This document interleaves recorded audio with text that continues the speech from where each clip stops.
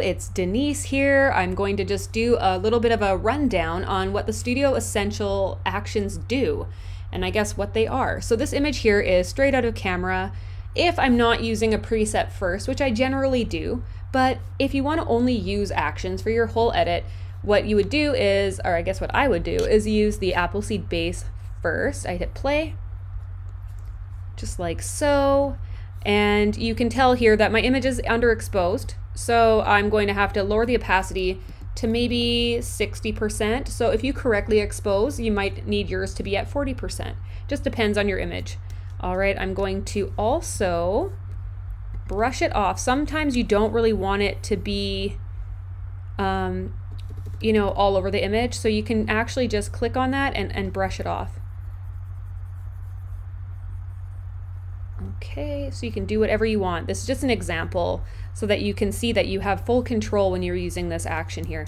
Then I'm going to hit Command E to flatten that, and just for the sake of this, I'm going to just crop it in. All right, a little more just to get rid of that junk there. Okay, good enough. All right, so I asked the mom, you know, well, actually I didn't ask, she mentioned these here.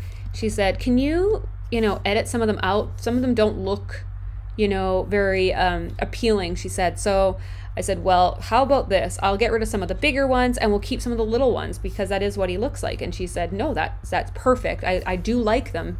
Some of them just, yeah, aren't as appealing, she said. So I'm gonna go in here and grab my brush, and you wanna make sure your brush is on soft always. When you're using these actions, your brush must always be soft. So now I'm just going over with the blemish blaster, and we're gonna just clean up some of his skin. So you can do this. I like to leave a few little bits and pieces of skin just to, you know, make it look so that it's real. But that's up to you and your taste. Works great on little milk bits, you know, you name it, it works pretty good. Okay, just a couple more bits here. And I'm gonna leave a few of those, right? So it looks natural still. Now I'm gonna flatten that again. Now the cool down action is more for if, you know, you find that you have way too much magenta in your image or it's super warm.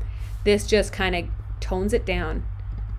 And again, you can adjust the opacity here. So if you think, okay, that's too cool, well, then you can adjust the opacity. So I put at 10 because I plan to use the finishers at the end anyway. So we're gonna use the Ultra Skin brush. So this brush is best suited for close-up images just like this one. You can use them on adults, on adults, children, babies, but make sure that they are close up. If you are, say, doing a family portrait outside and, you know, there's 5 of them and they're far away in the photo, this will not work really well. You would have to use a different brush, but this is the bomb for close-ups.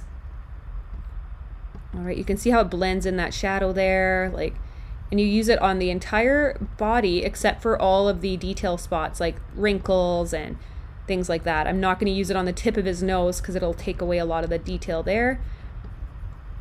Okay, now I'm going to obviously adjust the opacity here because that's pretty strong. You can see what a difference it makes.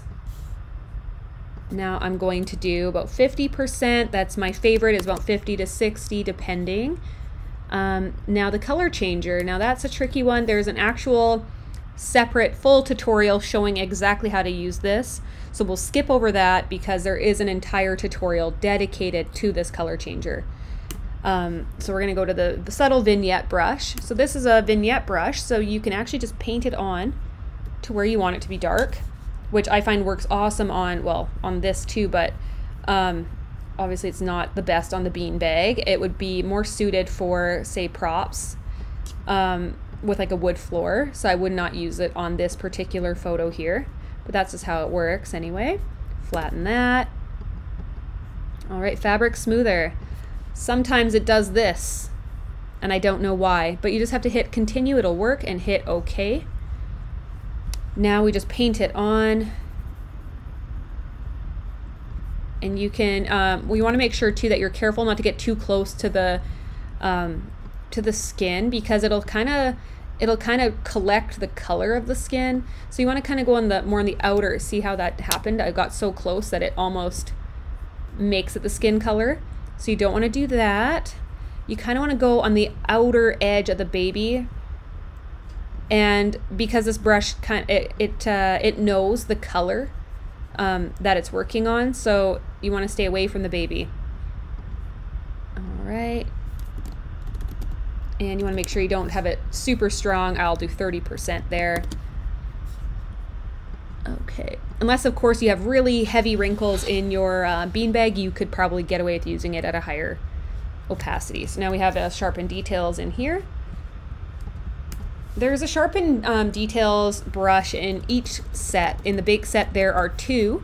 The one is called applesauce, but that one is actually designed for if you miss focus, whereas this one is more you know, just for this, like just kind of give it a little pop. All right, I'm gonna flatten that. All right, we're coming along here. So these are finishing actions, officially baked 2, 3, 4, 5, 6, 7.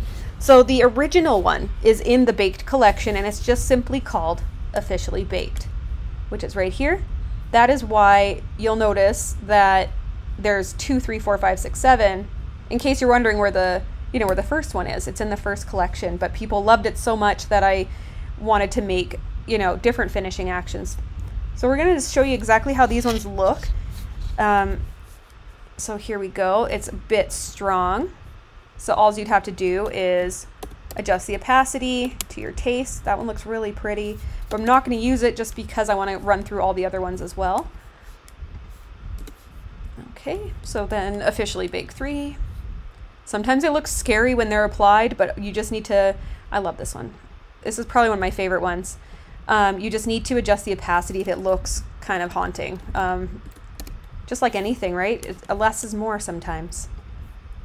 You don't ever want to really over edit your images, so you just gotta lower the opacity. All right, this is officially baked 4. That's kind of got like a golden kind of vintage vibe to it. That'd probably look really pretty if you were to do, let's say, Santa photos or like holiday pictures too with older kids and such like that. It would probably look real good on that. Officially baked 5. And also, if you didn't know, with the actions and presets, if you buy them from me, I do updates on them, fairly often, and often enough anyway, and you actually get the updates for free. So officially baked 7 was not part of this collection originally. I added it more recently, so just know that. And same with my the baked collection, I added the applesauce brush to it as a free update.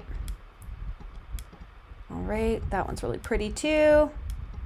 It's officially baked 6 and 7. I love, love, love because it kind of gives it a creamy little situation to it. Like, just looks epic. I'm freaking obsessed with it. So I don't like what it did to the background though, so I'm going to just erase it off. Just take my little eraser guy and gone. I'm going to flatten it there because I do like this one best for this image. All right, so this would be exactly how I'd edit this photo. This obviously is a quick edit, and so I'm going to show you before and after here. So this is before, and then after, using only actions, no presets used. So then, of course, you can use the black and whites here. Pretty. And yeah, so there's 3 black and whites, and you can decide which one you think suits your photo the best. Of course, it's always going to be a little different between, oh, I love that one, using props and beanbag and things like that. So lots to consider when you're picking your black and white. I don't know. I really liked, okay, I like them all. Dang. Okay, I'd probably pick number 1 or 2 here, but anyway, that is that, and I hope this helped you understand a little bit more about what these actions do, and yeah, have a fabulous day.